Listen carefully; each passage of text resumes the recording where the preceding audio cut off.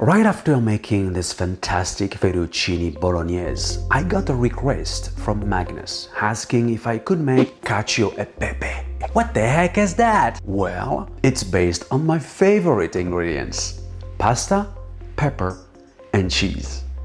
Cannot be better than that, right?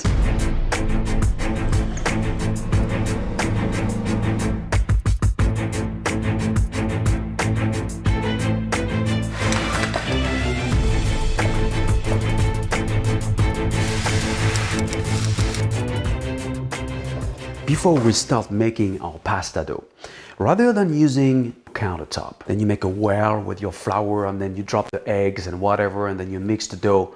Well, if you break the well, what's going to happen is that the liquid is going to escape. So if you want to avoid this, use a pastry bowl. It makes your life so much easier. So for my homemade pasta dough today, I'm gonna use two kinds of flour, all-purpose and durum wheat semolina, along with farm eggs, olive oil and salt. Once combined, transfer over your countertop, form a ball, wrap up, flatten into a slab and chill to relax. During this time, the water will be absorbed by the flour and the gluten strands will relax, giving a strong and pliable dough. Now, the fun. Set up your pasta machine, clamping it to your work surface. Though roll out the dough first with your rolling pin and feed the pasta machine. Turn the dial to the widest setting.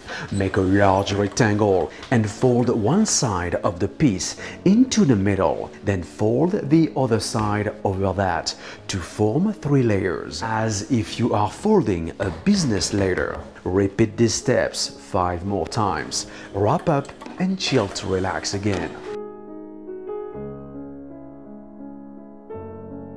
Once your pasta dough has relaxed an hour or so, flour your work surface, the dough, the spaghetti attachment, split in half. Go ahead and enjoy yourself.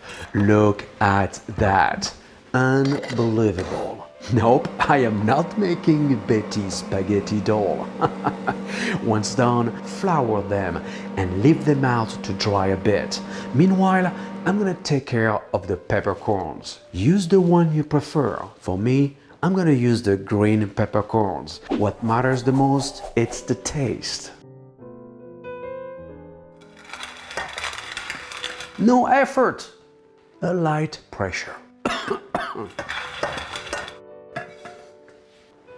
The aroma, it just gives you a hint of what it is going to be like, taste like, and look like. Now, I'm gonna toast this. In the meantime, bring water to a boil and season with a dash of gray salt.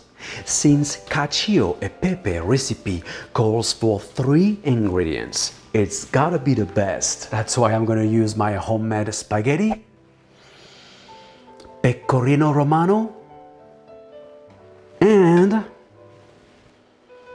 crushed green pepper. Ooh la la.